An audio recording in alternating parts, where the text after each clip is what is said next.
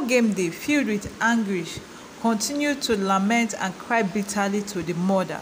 Why she keeps hearing voices on her head, why she's the only one hearing voices, because it now looks as if she's getting mad every day. How will the voice tell her to go to the palace and tell them something? Who is she? She's just a mere commoner, a mere peasant. Who will listen to her? People will think that she's mad. All sort of things keep entering her head. Then her mother had to console her and then open up to her. Now told her that the father, before he died, had the same gift, and the gift was always telling him to go to the king. The voice kept telling him to go to the king, which he never did till he died. So this time around, Ogemde should obey the voice. And as they were talking, the voice still came and said, Ogemde, move to the palace. And immediately she got up, and then, with this bold confidence and anger inside of her, she marched straight to the palace. On getting to the palace, she met with the king, and she told the king that Prince Sebastian won't be the heir apparent to the throne, that it will be Prince Chike.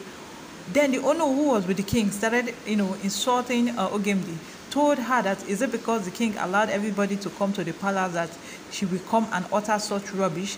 And then Ogemde continues saying no, that she knows what she's saying, that in fact if the king wants to see the end from the beginning, that he should place his hand on her palms as she knelt down. And then the king's only daughter came out when she heard that Prince Sebastian won't be crowned the king, or won't be the heir apparent to the king. She was so furious and actually wanted to chase Ogemde out of the palace. But the father, that is the king, refused and ordered her to leave.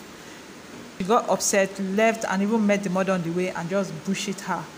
Then the king now placed his palm on Ogemde's hand.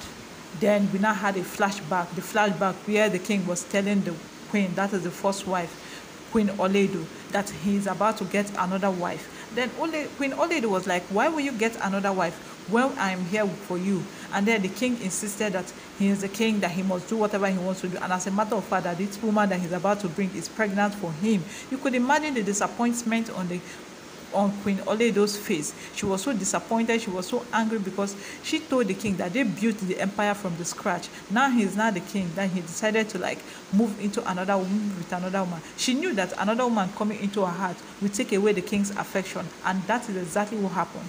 And before you know, the king brought the queen Isioma to the palace. She was still okay, she was still talking nice. We didn't know that she was a devil in disguise. And then problems started when the king's affection moved from Queen Oledo to Queen Ijoma, even to the extent of even going out together on functions that Queen Oledo is supposed to go. This made Queen Oledo very jealous, and then the fight ensued.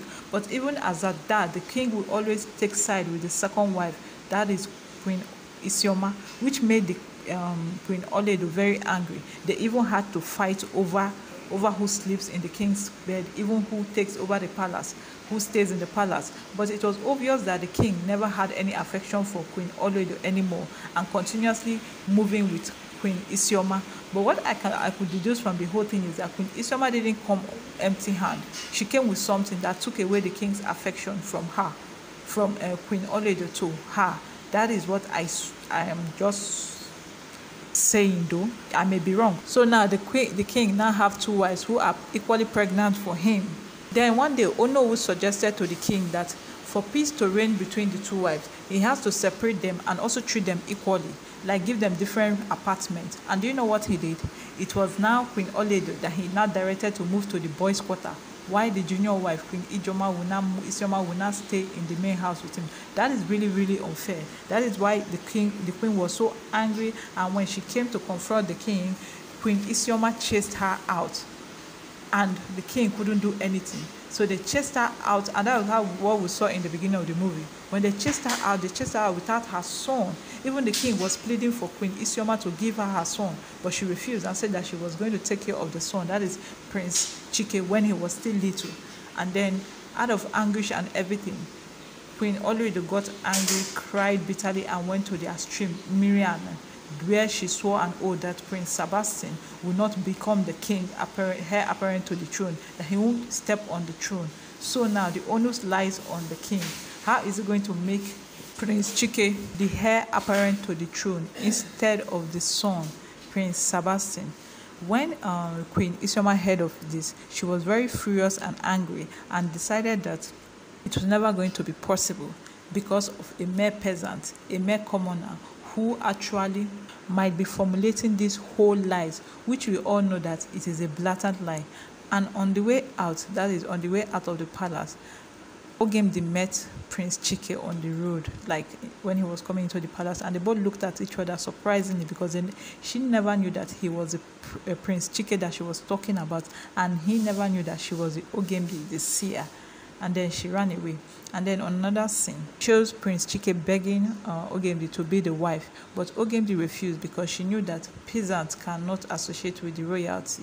It is unheard for, especially in that community. So she ran away because she knew that it was impossible. But Prince Chike claimed that he loved and loves Ogemdi, that he doesn't care what they say. So I really don't know how this is going to end because the Queen Isioma will never, she has vowed never to allow Prince Chike become the heir apparent to the throne as long as she is alive. And yet the cause, she never even thought about. All she is after is becoming the queen or letting her son become the king. Let us see how it unfolds. So sit back, relax, and also subscribe so that with the next episode we'll be able to review it and get you more information. Thank you very much and have a nice day.